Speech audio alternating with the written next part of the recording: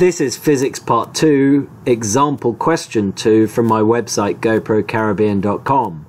If you've happened upon it on YouTube or Google or Facebook and you haven't watched the other videos, visit the website first and watch them in the order they're intended to be watched in. What we're doing is we're now looking at questions that go from one depth to another depth. In Physics Part 1, you learned how to use the three-step process to answer questions compared to the surface. In Physics Part 2, we are moving it up a notch and comparing one depth to another depth, which means we have to use the three-step process twice. What's the first thing we do? We look at the answers. What's the unit of measurement? It's minutes. Let's look at the question. Let's find minutes. Let's find the start point. In this case, it's 45. So we can fill that in the three-step process, round 1, step 1, 45 minutes. Step 2 is always to think, do I multiply or do I divide? Well, we're talking about air consumption in minutes. We're going to the surface.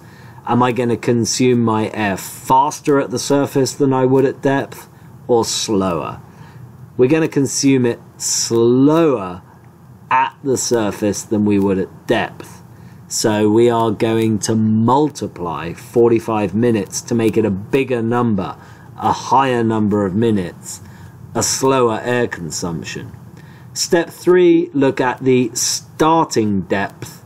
It's 5 meters. What's the pressure at 5 meters? It's 1.5 atmospheres.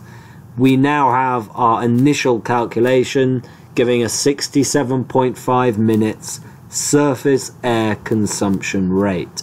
That is how long that tank would last us at the surface, given the information we were provided with in the question.